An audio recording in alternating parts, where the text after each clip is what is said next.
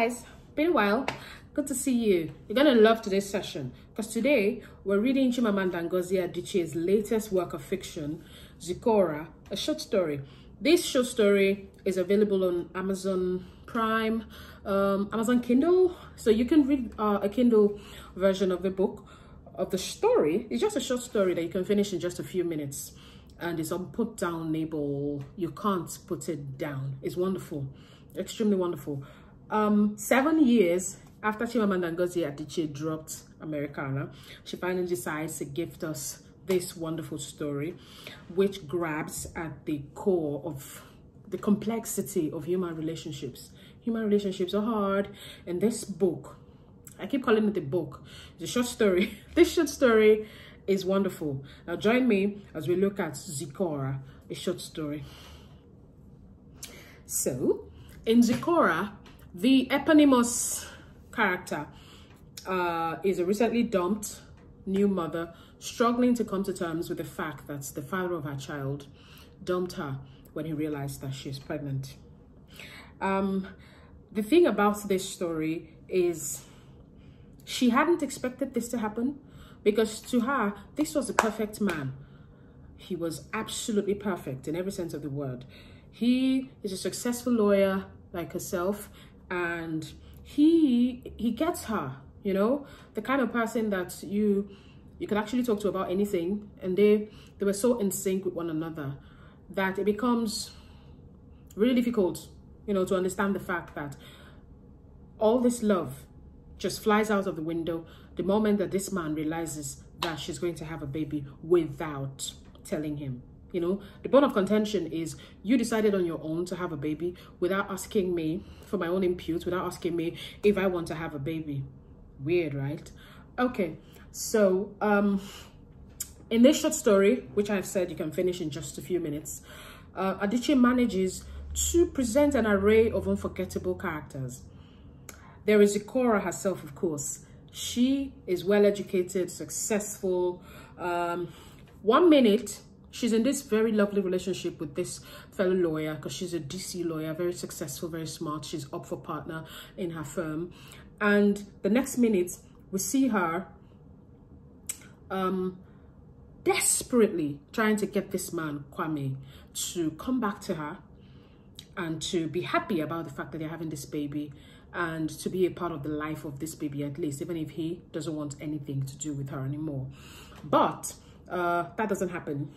Now, Kwame is also a very wonderful person from what we see. You know, in the beginning, when she's thinking about him and how they met and how their relationship has progressed, we see that he's an absolutely wonderful person. He's like, you know, a sort of black man that any black woman will be happy to be lucky to be with. But unfortunately, that's not the case the moment she gets pregnant. Now, Zikora is almost 40 years old. According to even her mother, she is lucky to have gotten pregnant, and because of that, there's no question of the fact that she's going to keep this child. She's going to keep this pregnancy and have this baby.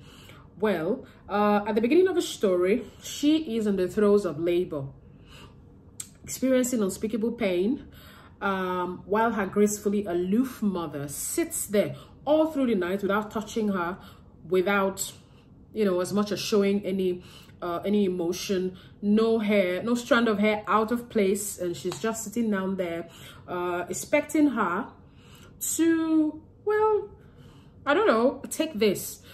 That's what women do. They take this pain and they have these babies. So she expects her to understand that childbirth should be born with a sort of universal female grace. The mother, despite her regal aloofness and, you know, stoicism, we also get to meet her, because that's what Adichie does in this story.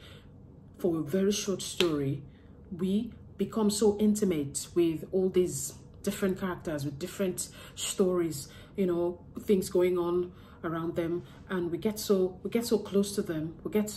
We love meeting them. Now, the mother herself, despite, you know, her grace and everything, is in a tangled mess of the systemic breaking of the female spirit. That's what I call it, the systemic breaking of the female spirit in African cultures that place more value on male children. Having suffered 3 miscarriages and undergoing a hysterectomy, it becomes very clear that because she's the wife of a very successful man, her husband is pressured into taking another wife who will bear him heirs because, you know, Africa, Nigeria. And so this woman is subdued into, whether she likes it or not, being okay with the life of being called the senior wife. And not just that, she has to make good to this other woman and try to not look like she's a bad person for not, you know, being so happy every time that this one pops out a male child. So she has to be happy, even if she's not, be happy for her, be happy for her husband, and, you know, be in her own place and all whatnot.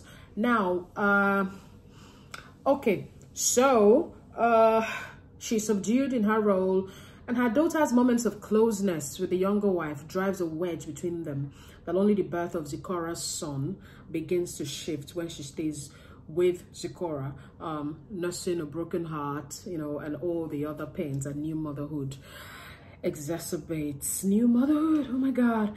Then there is Miliako. Miliako water, you know, that's what Zikora calls her. Zikora's closest cousin, who is her confidant, and she herself is trapped in a loveless marriage with a man who rapes her. She's a good friend, non-judgmental, her cousin's rock, but she's still married to a man who does not deserve her. She lives in this stifled existence, practically raising 5 children by herself, although she's married. So she tells Zikora, why bother? I have a husband, but I'm basically raising these children by myself, so you can do this. It seems like this mountain is insurmountable, but I promise you, you can do this. Well, throughout the story, there is a struggle for Zikora and the reader to understand Kwame's actions. It comes down to Kwame. Adichie delves into the often neglected issue of how men are raised and how well they understand women and reproduction. It seems as if that everything that has to do with reproduction is a woman's problem. For example, even if the man really wants a child, he, in basically all cultures, you know, he just wants to be told, oh, I'm pregnant, and that's it. Oh, I'm happy, or I'm not happy, or whatever. It doesn't matter. If a woman doesn't want to be pregnant, well, she has to think about that on her own. If she wants to be pregnant, she has to think about that on her own. So basically, she tries to show that how boys are raised is a little bit problematic because we're not taking them seriously enough to make them understand that this is how it works. This is how a woman's body works. This is what happens. Because at the end of the day, Miliako makes Zikora understand that maybe Kwame is right when he says, you didn't talk to me about this, you didn't tell me about this. And she's like, but what did he think I was saying when I said I'm off the pill makes me fat, I'm no longer taking the pill? What did he think I was talking about? Because at the end of the day, he still thinks that she's magically doing something to not get pregnant. And according to him, there's a miscommunication because they didn't agree to have a baby. You know, she doesn't know if he wants a kid. She only assumed because, you know, there's this occasion where a relative of hers comes to Delaware to have a baby, and she sees how wonderful Kwame is with, you know, the other baby of this woman who's come to deliver a new baby. And so she thinks to herself, oh, he's going to be such a good father. But, you know, that doesn't mean he wants a child. So that conversation was never had. And somehow it was supposed to be on the woman. Well, the story is dense with human emotions, raises so many questions about right and wrong and the choices that others may find strange, especially clashing cultures. How Zikora begins to tell other people my father's other wife instead of saying my father's second wife, to which Americans ultimately assume it means the wife that he married after he left her mother, because he never left the mother. The mother is there. This woman, despite being the owner of 2 private schools, very educated, she is still subdued into staying in this marriage and just accepting whatever, just because, you know, she's not able to have a male child.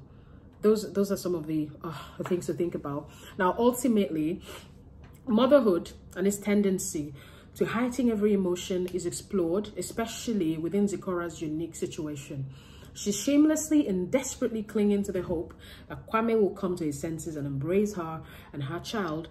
And rejection after rejection, even when he blocks her number, she still clings on to this hope, continuing to hope that because he was too perfect to turn into this stranger, somehow something is going to change. But until the very end of the story, nothing changes, nothing at all. He is this perfectly selfish stranger, and well, in the end, we'll learn a lot about family, cultural differences, the age-old question of how well one can really say that they know another person. Because according to what Zikora knows, this man is supposed to be perfect. But look what happened. So the story is simply unputdownable. Like I said, it's available on Amazon and Kindle. So please grab it and read it and let me know what you think. It's absolutely wonderful. Absolutely wonderful. Lots of beautiful characters, lots of emotions, and Adichie's signature style of giving us a story that we can't get enough of. So thank you so much for listening, guys. Try to read this story and let me know. As usual, if you want to read a written review, go to www.strokesonpaper.com and read a written review. Please like, subscribe, and just keep letting me know what you'd like to see. Thank you so much. Bye bye.